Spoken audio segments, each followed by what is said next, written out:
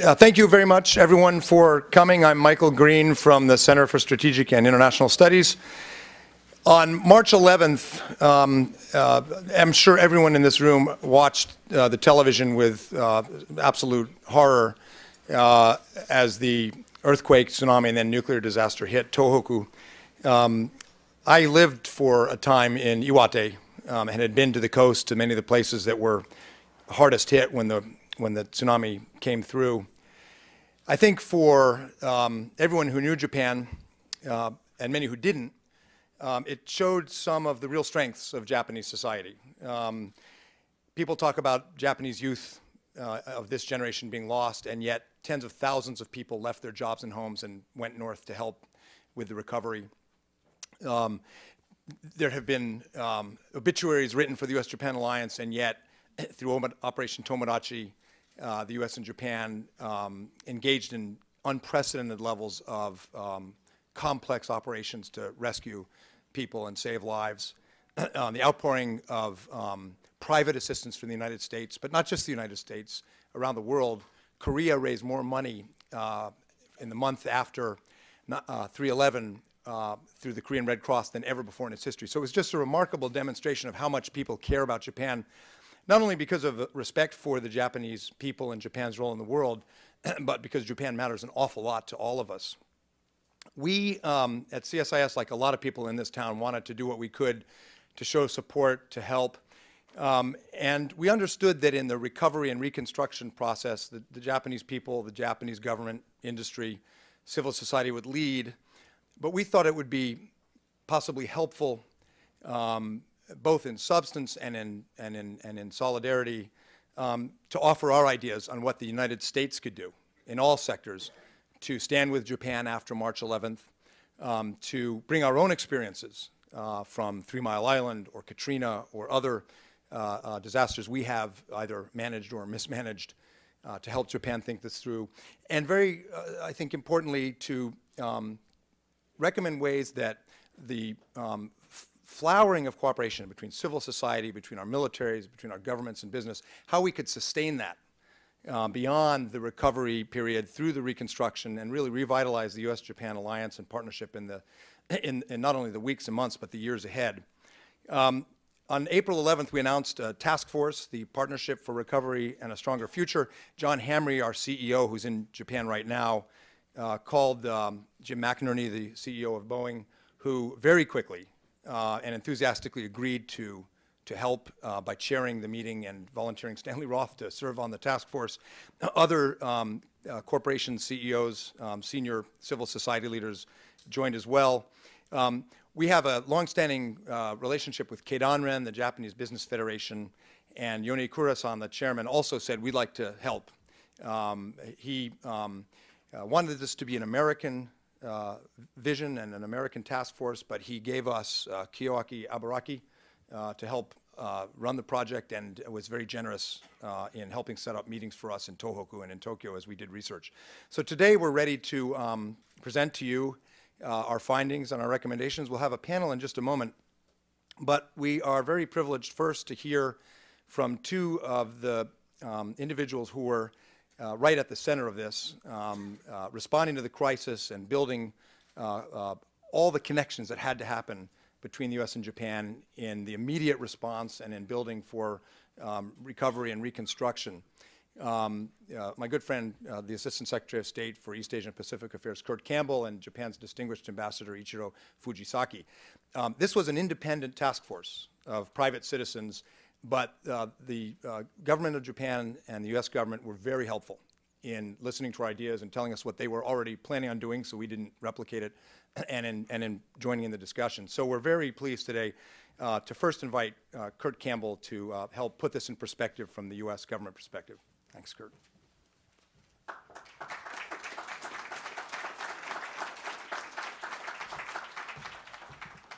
Thank you very much, Mike, and distinguished friends, Ambassador Fujisaki, all the players who were involved in this important effort.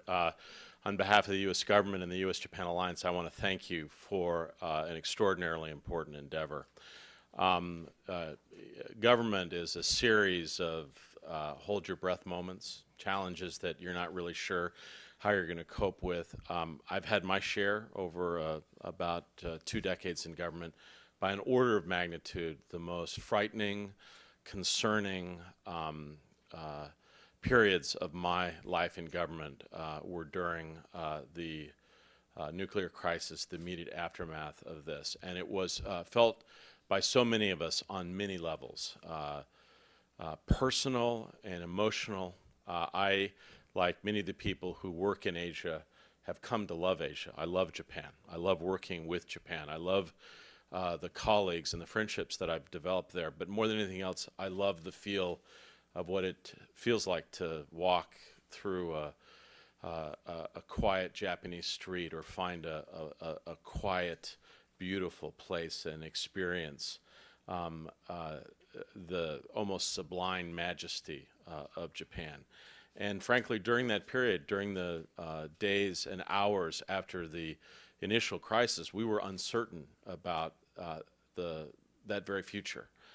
And I have to say that we went weeks without very much sleep, and we're working around the clock. And I cannot say enough about what it was like to work with my colleagues, both in the U.S. government but in the Japanese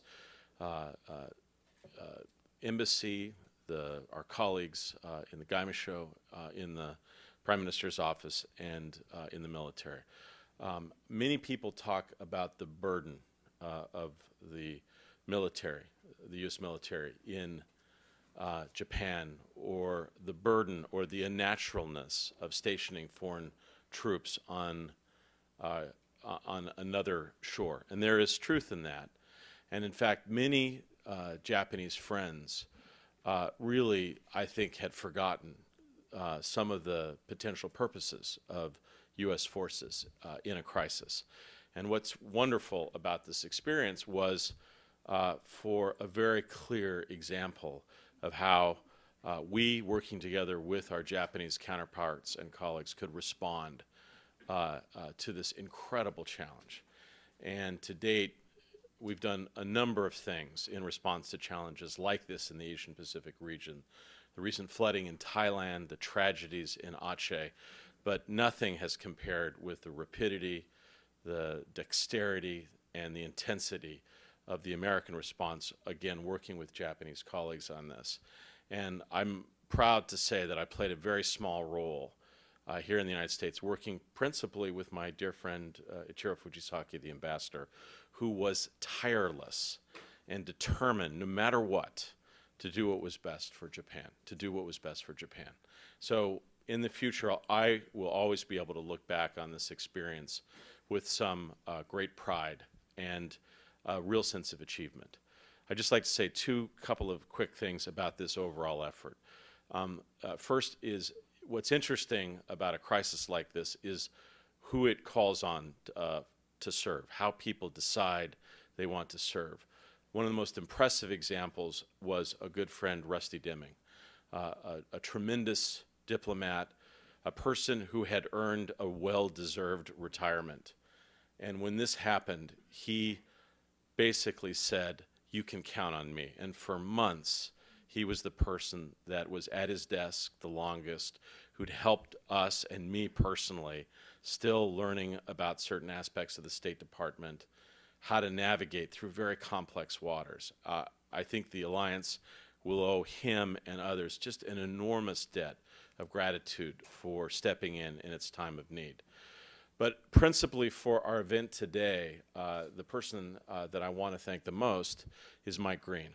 I think he recognized immediately thereafter, after the initial week or so, that not only would we need, as a partnership and alliance and as a nation, to respond in the immediate aftermath of this tragedy, but that we would need a long-term strategy working with the Japanese government and the Japanese people to redevelop, to rebuild, and to think about a whole host of issues ranging from energy to the kind of economy and the linkages between Japan and the global economy as a whole. And the person who had thought about the most, who was most seized with this, was Mike Green. and absolutely determined to put together this extraordinary task force that brings together key players in Japan and the United States on the corporate, finance, and government level to consider how best we can work together to deal with the long-term challenges that Japan will face in this part of its beautiful country. You will find a list of highly innovative suggestions and ideas for how our two countries can work together. And the overarching message fundamentally is that Japan is open for business and that it is essential for the business communities, not only of the United States and Japan, but of Korea and other countries around Asia, to understand the potential for investment and engagement in the time ahead. I have to say, I think, as you all know, that there is some extensive talk currently in Japan about the Trans-Pacific Partnership. We are encouraged, even excited by those discussions. This is obviously a matter for Japan to decide on its way forward, but nevertheless, we're following it closely, and we look forward to working with Japanese colleagues as they make decisions on very consequential matters. But I can simply say that we welcome opportunities for deeper strategic interaction, not just diplomatically, not just politically, but at the root of what makes our two highly innovative, industrious countries move in the economic realm. Secretary Clinton had a chance to meet and talk with some of the people on this effort. I think, as you all know, her mother passed away recently. Deputy Secretary Nides is thrilled to be engaged in this effort. We'll be with you as well. I just want to say that we in the U.S. government, working with this team and others, are determined not to let this moment pass. We recognize that the immediate challenges of Tomodachi and the nuclear crisis have passed, but there are urgent steps that need to be taken. There's more work that needs to be done. There are still people that struggle, and there is enormous work of relevance for the U.S.-Japan relationship that we are committed to doing. I know of no report of any kind on any subject that offers more poignant, effective observations about how to channel that cooperation in useful ways, guided by previous experience, guided by a wisdom of what has worked previously in U.S.-Japan relationships, and as importantly, what hasn't. So I just want to thank Mike Green. I want to thank John Hamre and all of the players in the Keidanren on the Japanese side and on the American side for taking time out of busy schedules to work on something that we all cherish, which is the U.S.-Japan relationship and principally the wonderful people of Japan. So, Mike, I thank you very much for this. I urge all of you to look at it closely, to consider its conclusions, but as importantly, as individuals, think what you can do as well to support this important effort. Thank you all very much.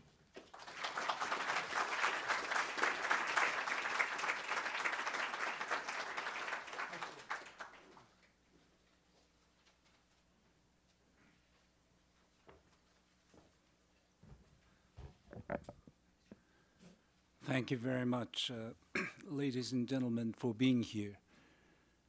As I have said time and again, we are coming back now, but not only by ourselves. Your assistance really made the difference. That meant a lot. We'll never forget that. You stood with us at our most difficult moment. The Japanese people cherish your friendship and solidarity. Your rescue team, your forces, were out there for search and rescue. Your government, nuclear experts were there to give us technical and expert advices. Your government in Washington, the core was Kurt Campbell and his team. I knew the word 24/7 before, but I really have seen that. And they have worked as if this disaster was theirs. And that was really moving and touching to see that. Thank you very much, Kurt, and your team, including Russ Deming, who Kurt Campbell grabbed from his retirement, twisted arm. I don't know how he did it, but really you made the difference. And your people really helped us, including the kids, made a huge contribution, and that helped us a lot, financially as well as mentally. So, representing Japan, I would like to extend our gratitude. Now, we are seeing a new assistance in terms of intellectual and strategic advice. The report. I think the report has several characteristics for, if I may say, one, this is the result of top pundits of this country. Second, covering broad range of issues. If you look at it, you'll know that it covers from energy, health, IT, disaster relief, you cover everything. Third, it's forward-looking, future-oriented, and mid and long-term. Fourthly, it's objective, at the same time, very friendly, partner-like report, if I may say. I think this will be an excellent reference for our continuing elaboration of reconstruction strategy. I would call this a book of wisdom. In a nutshell, I would say, CSIS, Mike Green, they've done it again. So thank you very much. And all of you here, thank you very much for being here to show the gratitude. This is a little token of gratitude, but I prepared this wristband. However, this says gratitude, friendship, and bond. But coming out here, I asked my embassy staff, I'm going to distribute this here, and they said, you are too generous and you are giving out everything, so we don't have any more. However, I'm ordering it now. So those who have signed up to this meeting, and you'll get it later. But thank you very much again. Thank you.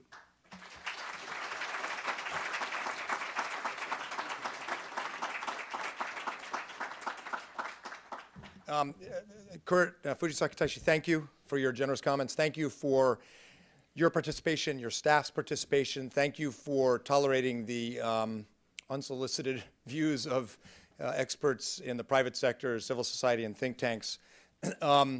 We're going to hear a message from the chairman of the task force, Jim McInerney of Boeing, so please direct your attention to the screens. Mr. McInerney signed on right away to help, and because of that, we were able to attract some leading corporate and civil society leaders in the United States, and we're grateful for that. I am Jim McNerney from the Boeing Company, and I have the honor of chairing the CSIS Task Force, the Partnership for Recovery and a Stronger Future. Today, I am pleased to be participating in the release of the Task Force report. I am sorry that I cannot be there with you for the culmination of our work. Last March, my heart and the hearts of millions of people worldwide went out to the people of Japan in the wake of the enormous destruction that was caused by the earthquake and tsunami in Tohoku. Many of us wanted to help in any way we could. So when CSIS President John Hamre invited me to chair this task force, I immediately said yes. And it has been my honor to work with such a dedicated group of leaders. First, I want to thank Keidanren Chairman Hiromasa Yonekura for his leadership and commitment to strengthening the Japan-U.S. alliance. Chairman Yonekura and the entire Keidanren have been vital leaders and valued partners in this project. I also want to thank the task force directors, Michael J. Green and Kiyuaki Aburaki, as well as the 6 working group leaders and all the task force participants for the leadership and expertise they have contributed to this important project. The report we are unveiling today is a prime example of the deep spirit of partnership that exists between Japan and the United States. From the beginning, it was my hope that our work would properly honor this abiding relationship. Our mission was critical: to make recommendations aimed at enabling the long-term economic recovery of Japan in the context of a strengthened U.S.-Japan alliance. We all believed that the task force's work would send a clear signal to the Japanese people that they would not be alone on the long path to recovery and reconstruction. Our work was inspired by a shared sense of responsibility among the participating Japanese and American experts, starting with the Keidanren. This report's recommendations were developed in close collaboration with a range of sectors in Japan, including private industry, civil society, academia, and government and political leaders. Many of these recommendations call for joint Japanese-U.S. actions that will further strengthen the alliance while addressing the challenges at hand. During a recent visit to Japan, I was encouraged to learn from my discussions there that government leaders are already considering policies that would, among other things, strengthen the private sector's ability to respond more effectively. This is also a key recommendation of the task force report. Japan has already taken enormous strides toward cleaning up the stricken region and addressing the immediate needs of its people. As the Japanese government begins to deal with longer-term reconstruction, I hope that the task force's recommendations, informed by the experiences of both nations after other large-scale disasters, will be of value to decision makers. Thank you again for your partnership and for being here today as we unveil this important report. I understand Secretary Campbell has to leave. I want to ask the press to please let him make his escape. We're going to move now, thank you, Kurt, to a panel of the task force working group leaders. If you could join me up here, colleagues, to go through, highlight some of the recommendations from the report. So if I can invite Stacy and Stanley and Jane and Steve and Tim.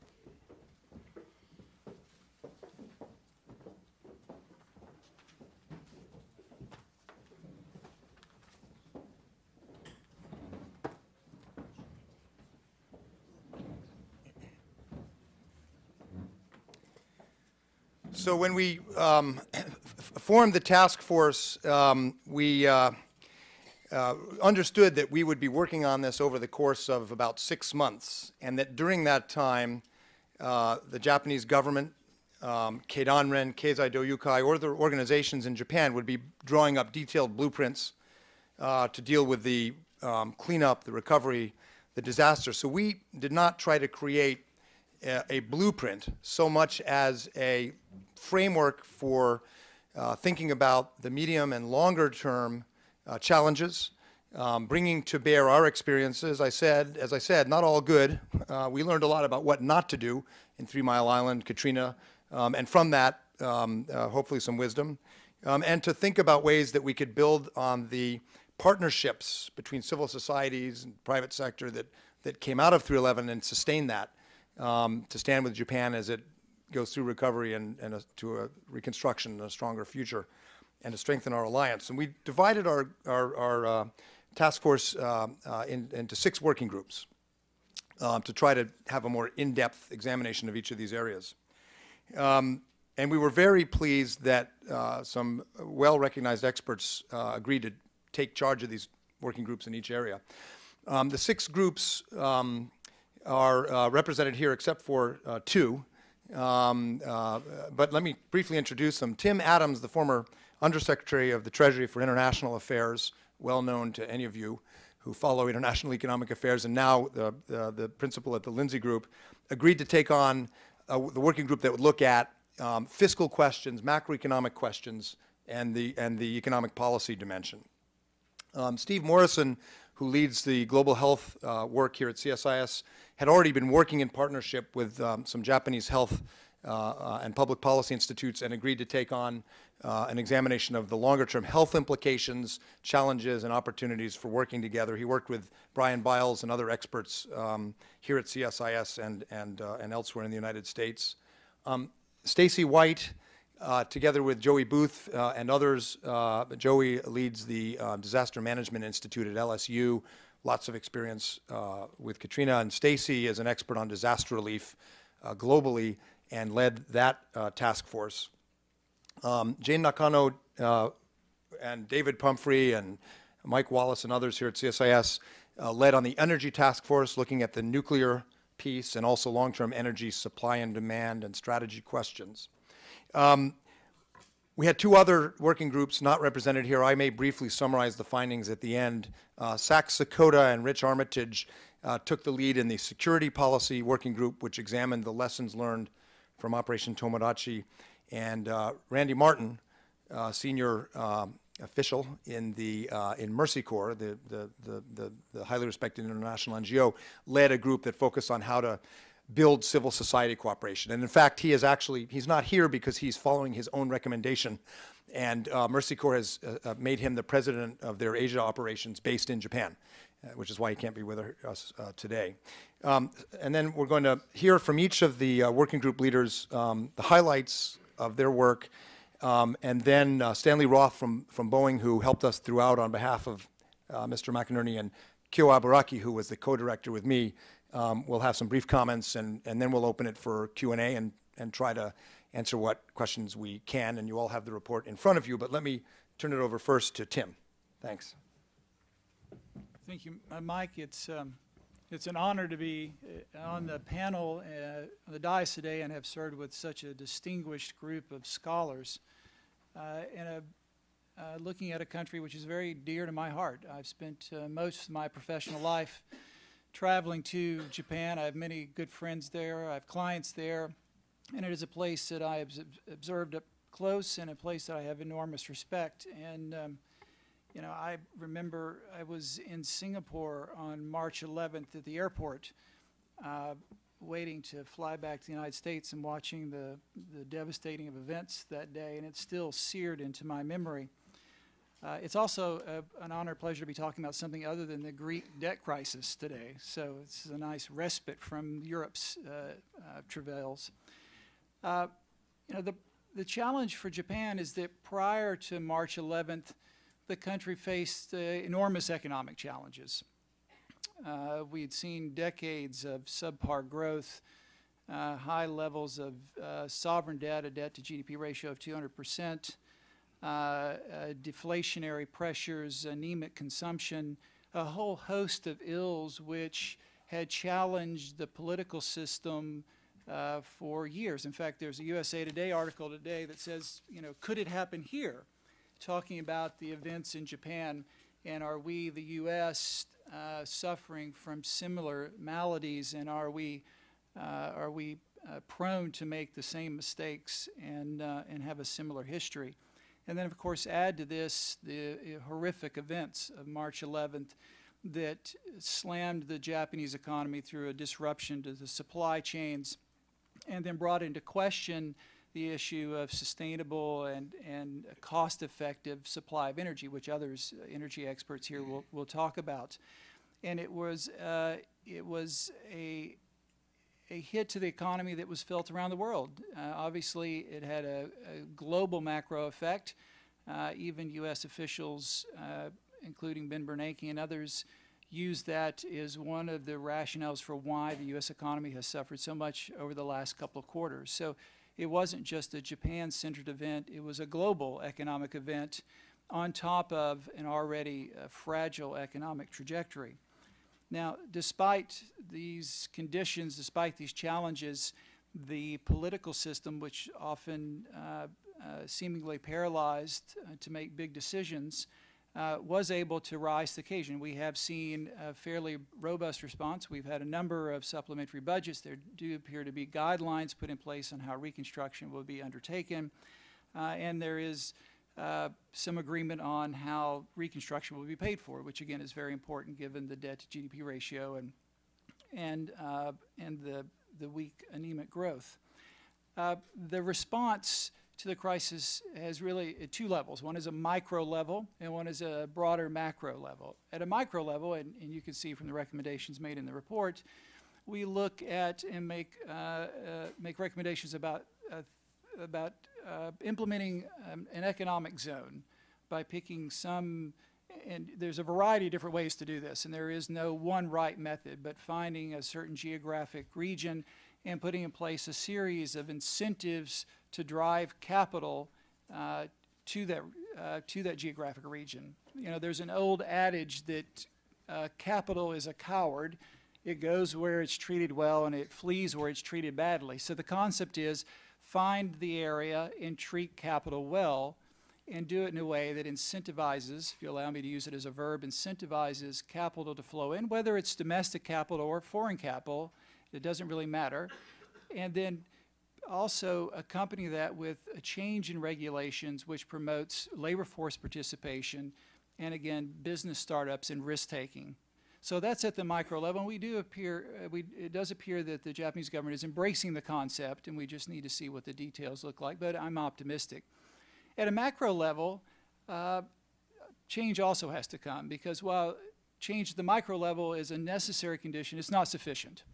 Macroeconomic conditions need to improve as well. And here in the report, we've offered a number of suggestions, no surprises.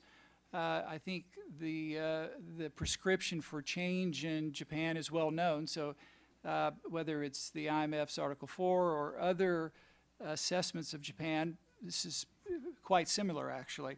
But some of them we noted were to rethink the tax code in a way that, again, gives incentive to growth and capital formation and labor force participation, you know, and marry it with a fiscal policy that certainly looks at the budgetary needs of Japan over the medium and long term and the need to deal with sovereign debt.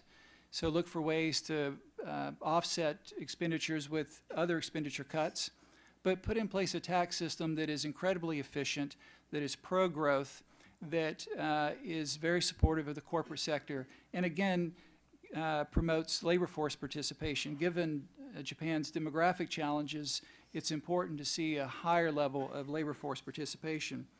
And then, as I mentioned earlier, there is an energy component. One of the concerns we heard repeatedly from Japanese industry is a concern about the reliability and sustainability and the cost effectiveness of energy.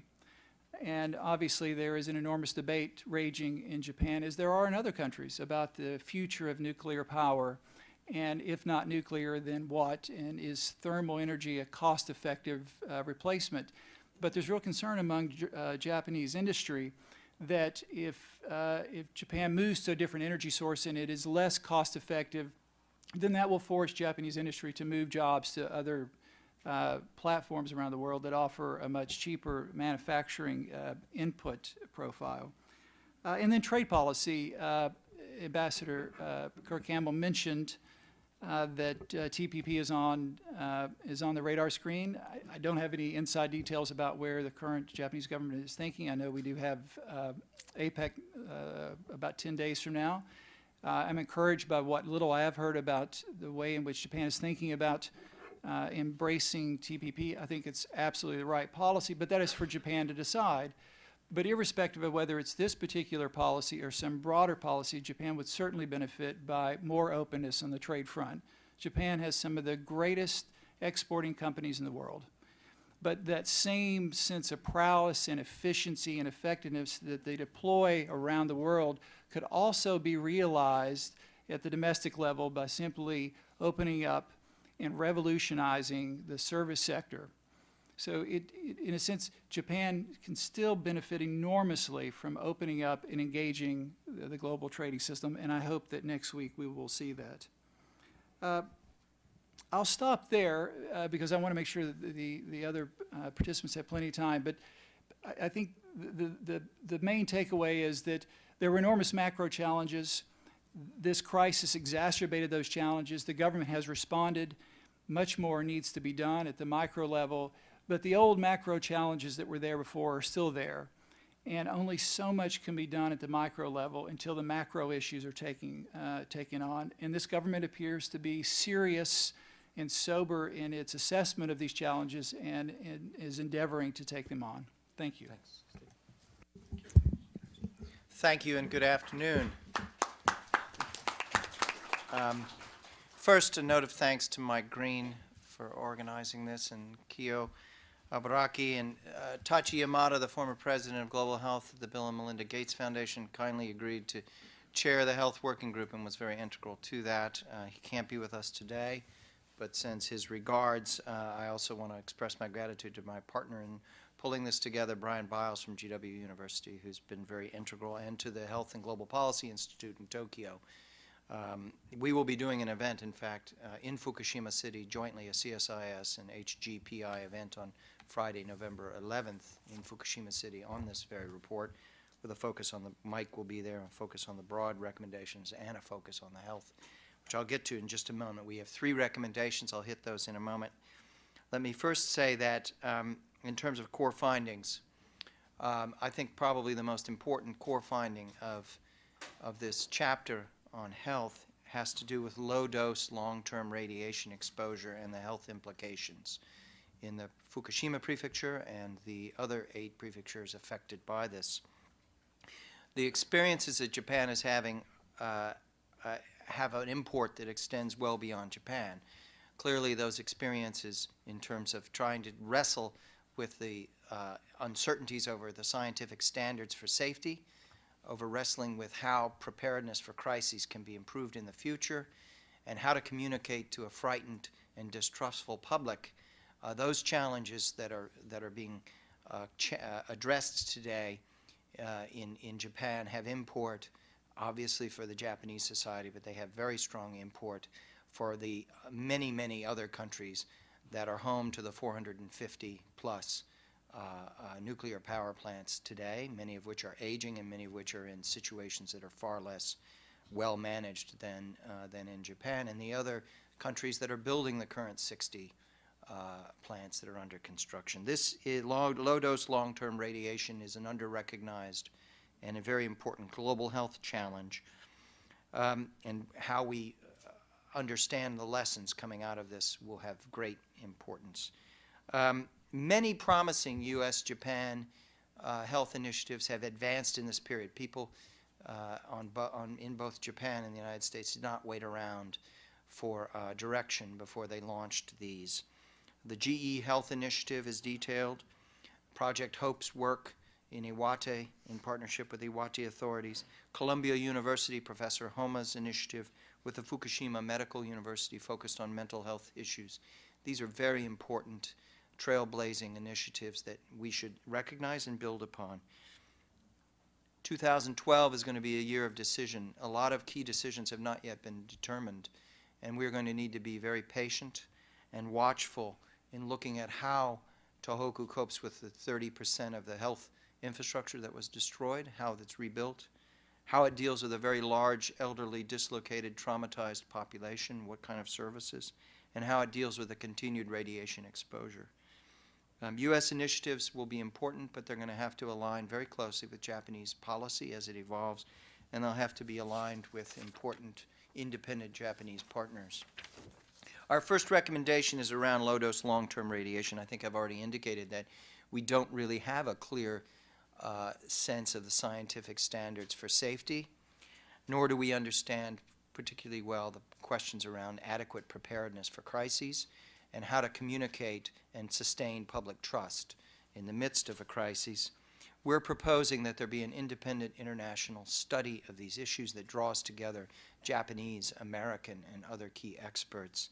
We think this is very important. We think that the Institute of Medicine here in the United States would be a very good vehicle for that, but it's not, we're not making an exclusive recommendation. We simply cite this as one very worthy prospect to do this. We think that there is a serious trust and credibility problem, and that an independent entity of this kind, if it were something that were welcomed by the Japanese government, could advance and carry forward its work in 18 to 24 months and greatly advance our knowledge on those key areas where I've said we do not have answers at hand today. The second recommendation is around reconstructing health services and the health infrastructure in Tohoku, and what we recommend is that a high-level consortium of American interest partner with Japanese organizations at the national and prefecture and community levels in trying to build back better, to create regional pilots that can have broader national significance, to bring about more efficient and integrated health systems, and to bring about information technology and electronic records, which have been highly problematic in this period, revealed to be so during the crisis when many people who were dependent on records for their access to medications were deprived of those because they were paper and they were destroyed. Third is around mental health services for the vulnerable populations. And we're proposing that there be strengthened twinning arrangements over the next 3 to 5 years between U.S. and Japanese medical institutions. We believe that these clinical services will continue to be very, very important. As I said earlier, Columbia University, Dr. Homa, has already begun pioneering some very important work in this area with Fukushima Medical University in the Fukushima Prefecture. These are very promising, and I think that there's ample opportunity and expertise for building those relationships. Thank you so much.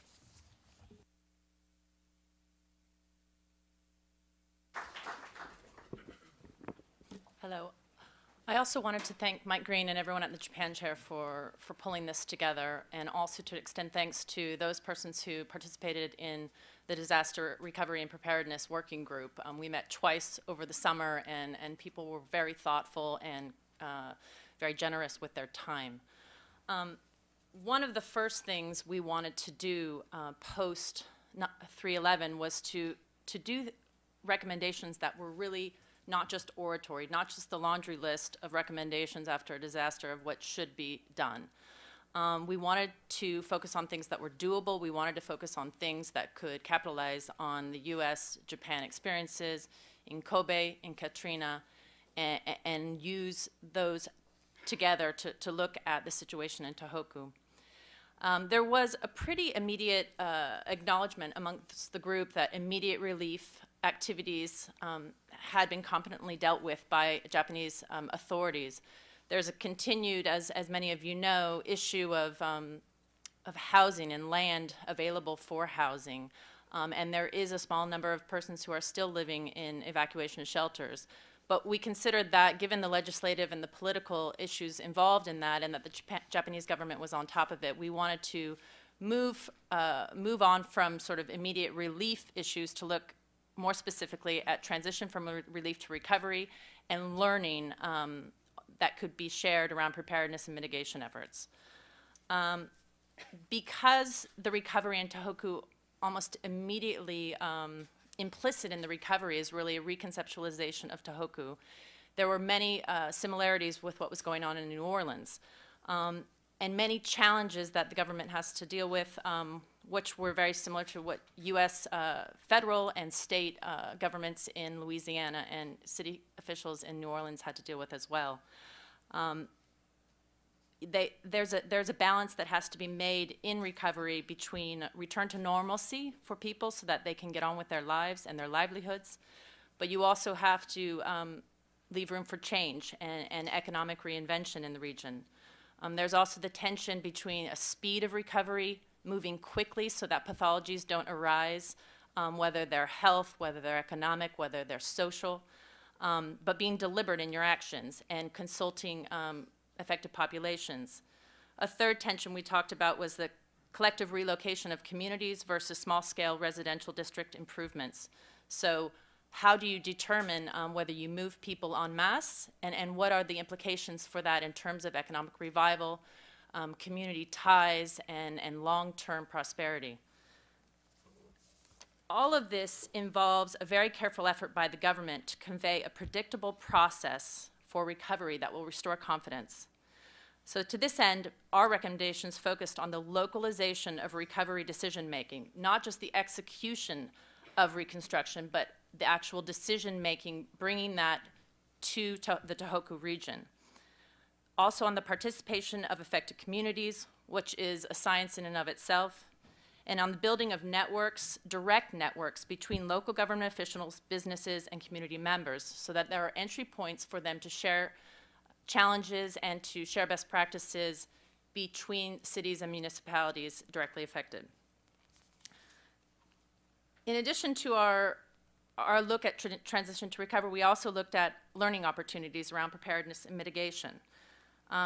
There was an acknowledgement by the group that Japanese leadership in this area is, second to none in the world, and also an appreciation of many of the adjustments that have already been made by some of the technical institutions in Japan to the early warning tool since March 11. So our concentration was really on the combination of physical mitigation methods and how you combine cost-effective seawalls, ducts, evacuation towers, et cetera, that can work together to actually improve the ability of people to survive in a situation like this. The other thing we looked at is the soft infrastructure or the human behavior. There's been a lot of talk since 3/11 about the evacuation and some of the decision-making that individuals were confronted with, whether they went back to check on loved ones, whether they had the means to get elderly people out of their homes, whether they knew exactly where to go and had the means to get there. So this is something that also came up in Katrina, and it's something that I think cross-cultural analysis could actually bear something important after, excuse me. Let me regain my, so this is the kind of thing where in Katrina and in Tohoku where we could share some best practices from those two experiences. So I want to just go over a couple of the recommendations. One of the things we called on was localizing the decision-making of the Cabinet Office's Reconstruction Headquarters. This is something that they did in Indonesia post 2004 tsunami, and this is something that they did in Pakistan after the Kashmir earthquake. And in both cases, it was considered very effective in terms of keeping the politics out of some of the reconstruction process, minimizing corruption, and also building confidence among the local people. Another thing that I want to talk about, and I won't go over all of the recommendations since we don't have that much time, but one thing I've been pushing and been a strong supporter of is the opportunity to build a bilateral laboratory for risk reduction and recovery. In Asia, there are many different fora for disaster risk reduction and management learning, but they usually involve many different countries, and they're just 3-day conferences. The Indonesians and the Australians have put together a facility in Jakarta that actually is a laboratory where engineers, urban planners, different tsunami experts meet together and they work on a day-to-day basis. And this is really where I think you're going to see tools that are directly applicable and employable by local officials. And I think, the shared identity of U.S. and Japan as two of the 5 biggest humanitarian donors in the world, and also our shared risks around the Pacific Rim, it would be interesting to explore, I think, this kind of facility. I think it's something that could be useful. Thank you very much.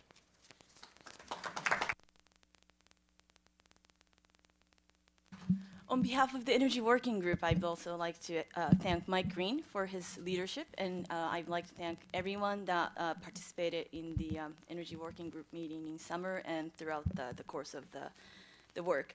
So our energy work focused on nuclear energy, natural gas, renewable energy, and power sector. And here, there are many recommendations, but I'd like to focus on just some of them, the key recommendations. So the first one is the U.S.-Japan Joint Commission on Fukushima. So we're essentially recommending a bilateral public-private commission that would not only streamline synergetic efforts by the U.S. and Japanese private sector that's already happening in Japan, but also provide both countries with more of a systematic or structured way of digesting and implementing lessons learned from Fukushima. There's actually precedence for this type of bilateral effort. In the aftermath of 3 Mile Island in 1979, a group of Japanese companies and research institutes actually provided some direct funding to a DOE-led effort, mainly R&D efforts, to look at the decommissioning and decontamination, as well as some of the post-accident reactor situations and such. And this was quite beneficial for both sides. I mean, I think the Japanese side recognized that this would give them lots of insights and then data that would be used to enhance the safe operation of its nuclear power plants. But then for both parties to really contribute to the safe operation around the world. And so, so here we're recommending something similar yet perhaps more robust. And then we're also recommending a bilateral energy forum that would highlight key trends in the global energy market, but then also facilitate better understanding of energy policies in each country, Japan and the US. For example, natural gas comes to mind as some of the most immediate topics under this forum. As the Japanese reliance on natural gas is expected to increase in the coming years. And interestingly enough, coincides with the North American interest in exploring markets overseas. And the current, as some of you are aware of, the current market price differential between the Asia-Pacific market and the North American market makes the trade, whether direct or otherwise, quite attractive. It could be a very much win-win situation. And one of the actually specific issues that could be taken up under this forum may be how participation in the Trans-Pacific Partnership, TPP, may enhance Japan's energy security through a greater access to North American natural gas. And we can certainly talk a little more about it during the Q&A if there's interest. And lastly, there are a few issues related to the power sector that are ripe for bilateral discussions and enhanced cooperation. The greater resiliency of the sector, the interconnectivity of the grids, and integration of renewable energy sources will help a country, whether Japan or the US or any other country, become better prepared not only for the future demand growth, but against any supply disruptions, whether it's from another earthquake or from act of terrorism. We believe that to allow for greater efficiency and flexibility in the energy marketplace, that would fully accommodate some of the potentials that the renewable energies and other diversified sources and players may be able to contribute. The current market structure in Japan may merit close examination. Additionally, we lay out in the energy chapter recommendations pertaining to, say, the Tohoku region become a test bed or the hub for some of the energy efficient or clean energy technologies that are being pursued by both the Japanese and American entities. So that's it from me.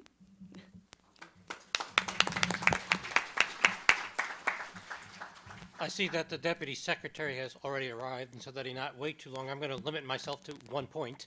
And that point is just reinforcing the message that Jim McNerney made in the video about the key role of the private sector.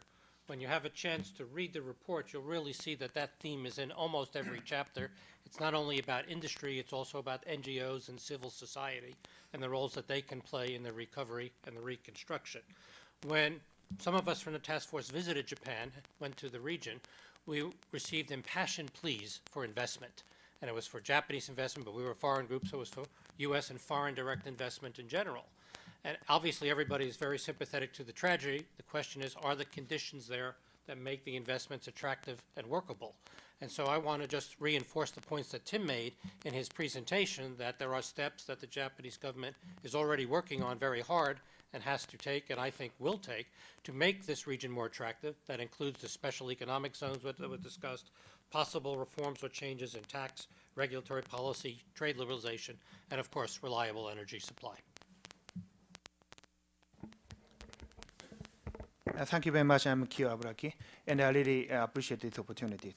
And what Kedan share is that closely related to Stanley's point. I mean that strengthen the U.S.-Japan relations, strengthen Japan's future based on vitality of the private sector.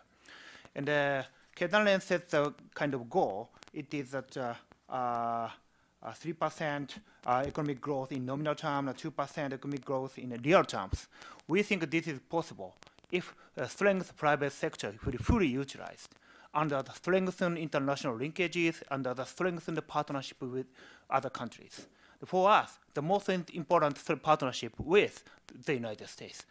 And people in Kedan, the CEO, by Chairman Kedan, really appreciate the opportunity. Next week, November 9th, we are going to have a intensive discussion in Kedan and Tokyo with Kedan CSS representative, John Hamre, Steve Morrison, and Mike Green, and they are really looking forward to kind of discussion. Thank you.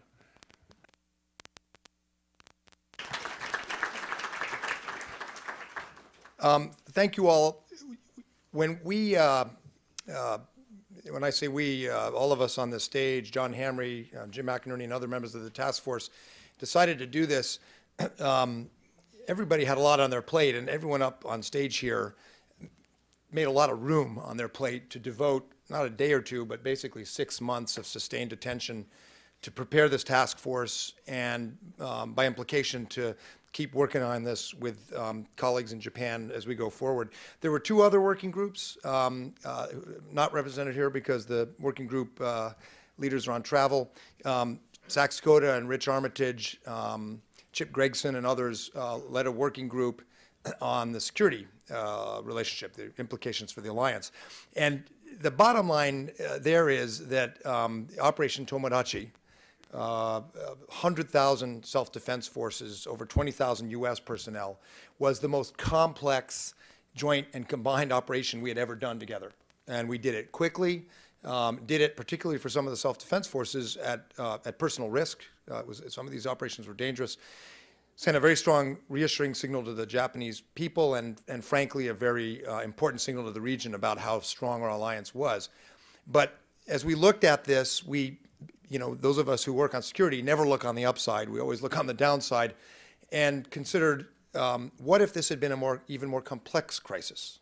A crisis not responding to a natural disaster, but one where there was somebody on the other side intending you harm. And many of the operations were coordinated through open emails. Many of the U.S. Initiatives were led by very senior 3 and 4 stars coming out of Hawaii, the kind of things that would be very hard to do in a security crisis. And so we gamed through and made some recommendations, as I know both governments are, about thinking through the lessons learned from this very successful operation in terms of other things we might face together. Because these are, after all, the Japan self-defense forces, and the nation's defense is their first mission. On the civil society side, I think we sent a group to Tohoku. We spent time with civil society groups there and in Tokyo. Japan's civil society sector is small, but man, are they active. They were very, very dynamic. But they filled niche areas, we found, and don't have the kind of scale or experience or capacity of some of the larger NGOs based in the United States, like Mercy Corps or Save the Children or others. And so Randy Martin led a group and made some recommendations on how the governments, the private sector, and American civil society groups can partner with Japanese NGOs to help them build on this experience, to help them learn some important things that American NGOs are good at, like fundraising, but also to take their experience together abroad and use that to be more effective at responding to crises and disasters in the region where Japanese NGOs like Peace Winds and others are very active. So those were the other two working groups. If the Deputy Secretary will indulge us, we might take a few questions. Deputy Secretary Tom Nides, of course, leads the, he's the point man on this entire effort for the U.S. government. His staff has been active and enthusiastic participants in our work. Maya Seiden, a special assistant, is basically Japanese. She grew up in Japan, and Tom has been very helpful. We'll hear from him in a moment, I suppose our closing benediction for the day. But first, with your indulgence, I think we can take some questions, if you have them, for the panel on the briefings you just heard on the working group, on next steps. The floor is open for a few moments, a few minutes, if people want to ask questions. Yes. Thank you. Mr. Morrison, Thanks. Mr. Morrison, you had mentioned a, quote, serious trust and credibility problem, unquote. I'm just a little unsure of exactly what that's focused on and what you're addressing specifically. So if you could give some details about what exactly has that problem, that'd be great. Thank you. Before I do that, I neglected to thank Nick Sengenji and Suzanne Brundage for the work that they contributed to this. Nick coordinated all of the different pieces, and Suzanne was absolutely integral on our side on the health piece. Mike referenced the visit in June. We were in Tohoku, and then I had the occasion with HGPI staff to circulate in the three prefectures for several days after that.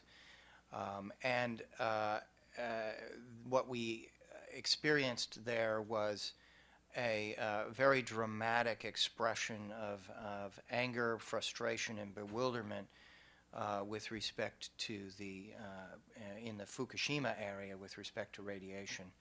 I think there are several, and we outline in the report, there are several root causes to this, one of which is the lack of clear standards.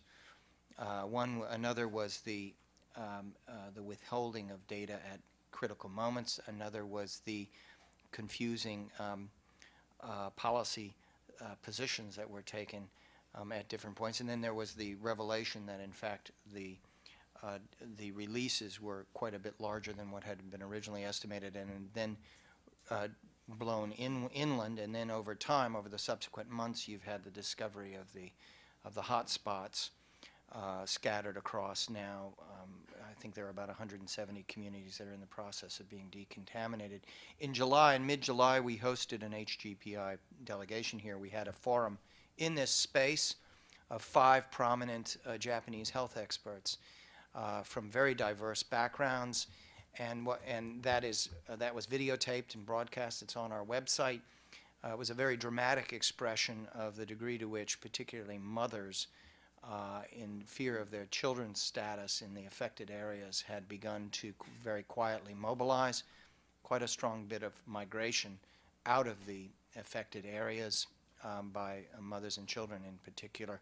So we heard this, we saw the evidence and the proof of this in several areas. The last point I would make is that there was a very broad diversity of folks both inside government and outside government who appealed to us with respect to the idea of an independent expert committee that could attempt to try and resolve some of these issues, and that's reflected in the recommendation. Thank you very much.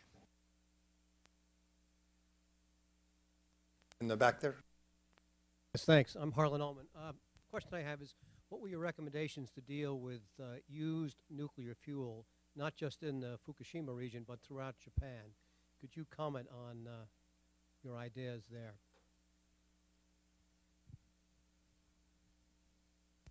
The used fuel, I mean, the Japanese government does have a plan and institutional setup to process. I mean, regardless. I mean, since before Fukushima, but I'm not sure if.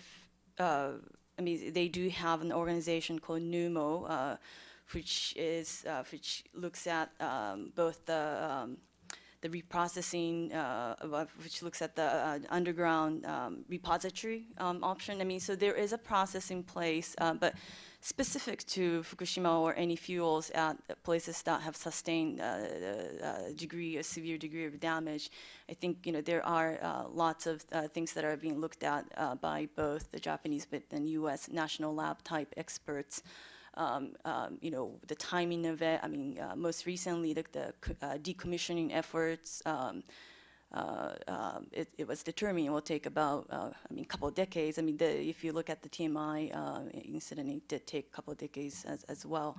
So but it does require very deliberate, very comprehensive plan, strategy, as opposed to ad hoc, day by day or, sort of a reactionary approach. I mean, not that I'm not saying that there is such, but so that's still part of what we can certainly contribute to the Japanese side. Thank you. One of the other aspects of the energy report, I think, worth highlighting again is that the nuclear industry in Japan obviously is under a lot of siege right now, and there's great debate and anxiety, understandably, and as Tim and others pointed out, not only in Japan, in many countries. We tried to, in our report, while remaining sensitive to that and focusing in particular on the long-term low-dose radiation challenge, we tried to help frame some of the other implications, not only of moving quickly out of nuclear power for Japan's economic growth, and there are studies that we cite on the impact that would have on growth figures, but also thinking about Japan's role in the international nonproliferation and nuclear safety regimes. Our concern was that if Japan, from an international perspective, if Japan pulled out rapidly of the nuclear power sector, if Japan stopped implementing plans to get into nuclear exports, it would significantly weaken Japan's voice in nonproliferation and in efforts to have international safety standards at a time when there are going to be hundreds of nuclear power plants built around the world over the coming decades, many of them built by or operated by countries with a, shall we say, less rigorous safety or transparency record than Japan has. So we thought it was important to highlight in the middle of this debate in Japan the international dimension and the very important positive role Japan plays and will play as a leading voice on nonproliferation and nuclear safety and standards around the world. Any last questions? And yes, sure. David? David Bowling with the Mike Mansfield Foundation. Mike, we've heard a lot about how well the self-defense forces and the U.S. military work together in Operation Tomodachi. Could you share with us one story that really illustrates that in your mind? There are many, and I have to say we heard the most impressive ones when we were in Tohoku, as some of you may have as well. Operation Soul Train, where the U.S. Air Force and Marine Corps, working with the self-defense forces, reopened the Sendai airport basically in, I think it was 48 hours. We have it in our report, but it was in about 2 days. You couldn't land in the airport, so the initial operation involved paradrops. And within 2 days, they had that airport operating. An Australian C-17 came in with supplies. And it was an amazing thing because it was so fast. And it probably saved lives by allowing these large transport aircraft to come in. But also, it's an extremely complex operation and demonstrated not just capability. What it demonstrated was trust. That there wasn't a whole lot of bureaucratic red tape between U.S. and Japanese forces, U.S. and Japanese government to do this. I think that was important in terms of saving lives, important in terms of showing quick response. But again, as I said, it was a useful signal to the entire region that in spite of difficulties or distances or differences we may have had over Futenma or other issues, this is an alliance that actually functions I think it showed it functions in ways people hadn't fully appreciated it in terms of its effectiveness. There are other stories I've heard that Sack should tell and would tell if he were here, but he, going through the U.S. Embassy, bumped into somebody he knew, State Department officer, who was there working around the clock on Operation Tomodachi, and Sack asked him, "Aren't you working in Iraq?" Because he was supposed to be in Iraq. And this guy took his leave. He had served in Japan before. He was on leave from Iraq, and he left his vacation and volunteered to go into the embassy. There were a lot of stories like that for U.S. forces and State Department and other AID officials that are quite impressive. Thank you, and thank you to the working group chiefs. And Steve mentioned Nick Senceni, the deputy director of the Japan chair. He was the coordinator for this project. He made this entire thing happen, pulled the entire thing together, and we all owe him an enormous debt of thanks. And we're going to keep working on this. Steve mentioned the conference we're doing in Fukushima in about a week. John Hamre is actually there in Japan now. He's doing a dialogue on nuclear safety, learning from 3/11. We will be hosting in early December a meeting here with Japanese counterparts on nuclear crisis management. We'll be doing other things in these different spaces, civil society, energy, and our respective programs to try to sustain this cooperation. And please don't hesitate to let us know if you'd like to participate in any of these dialogues. We are very privileged and fortunate that, first of all, that Tom Nides cares about Japan so much. If you look at his resume, you'll say he's worked in the Hill, in the private sector, at USTR, spent a lot of time on Japan. And as I understand it, the Secretary essentially put him on point to help the two governments work together and build a larger framework for cooperation. And he has, in a very busy day, because the Secretary is gone, as I understand it, volunteered to come and offer some closing thoughts on the way forward in our alliance. So thanks very much.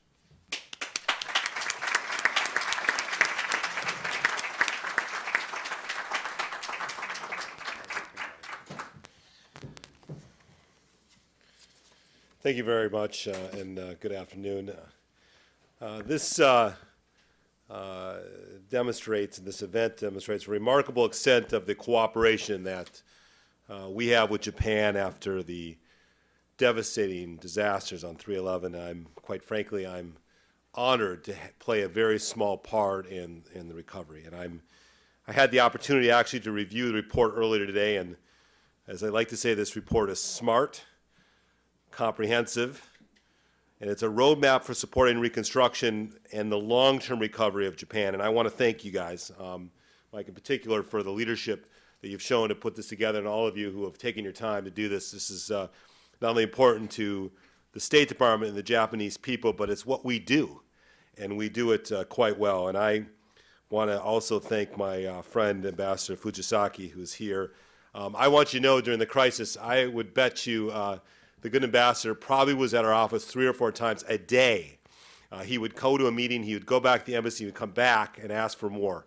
There's no better friend that we have in the United States than the ambassador, but quite frankly, there's no better representative the Japanese people have in the United States than the ambassador. So thank you, I'm honored that you're here. When I visited Japan with Secretary Clinton, with Tom Donahue of the U.S. Chamber of Commerce about a month after the tsunami, there was unspeakable devastation, as you all know. But even then, we saw the resilience and the unbroken spirit of the Japanese people. And we saw the friendship between our countries grow deeper amid the wreckage of those early days. The Japanese self-defense forces and the American military worked in the close complement to distribute much-needed supplies, as you've just heard. They stood side by side to dig through the rubble in Sendai. Nuclear experts, rescue workers, and civilian engineers from the United States immediately boarded planes to help our Japanese colleagues. When it mattered most, Americans stepped up across the board. And quite frankly, we're very proud of that. But there's no doubt in my mind that Japan would have done the same thing for us, because they have. In the wake of Hurricane Katrina and Rita, the Japanese were among the first responders on the scene. New Yorkers still remember the Japanese rescue workers at Ground Zero at 9/11. Our countries do not hesitate to lean on each other in crises because we have invested in our relationship for more than 6 decades. And we now know we stand up to the height, indeed, informs the cornerstone of our commitment to the Asia-Pacific region. And each time we are tested, our nations emerge stronger, better prepared, and closer than ever. This CIS task force proved that again. CSIS was not just an academic exercise. It was, I'd like to say, a labor of love, a reflection of our intention to stand by Japan through the rebuilding and beyond.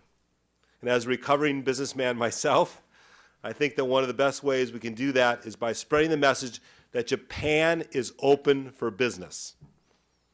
To that end, we launched the Partnership for Reconstruction in April to unite the public and private sectors in both countries in support. The outpouring of support since then has been outstanding and, quite frankly, inspiring. American corporations have donated almost $300 million for relief efforts, but that is just the tip of the iceberg. We've been working with the government of Japan, the U.S.-Japan Council, and the private sector to empower Japan's young leaders and entrepreneurs to participate in the reconstruction. This November, Secretary Clinton will chair the high-level dialogue at APEC to promote public and private partnerships as a way to build resilience in our business communities. These efforts stem from our unwavering commitment to the Japanese people and our faith in their ability to rebound. We're thinking creatively about how to overcome similar experiences in the future. Japan's experience should be a lesson to all of us. And this task force has helped transform those lessons into real action plans. We do not want just to put things back the way they were. We want to rebuild for the future and for the next generation. There's much more we can do to help those affected in 3/11. The United States is ready to support Japan however we can, by promoting the public-private cooperation, by supporting Japan's long-term economic renewal, and by continuing to strengthen the connections between our societies at every level. And even in the most tragic crises, there are opportunities for renewal and growth, and our nations are up to the challenge. Thank you very much. Thank you for what you've done. Thank all of you very much.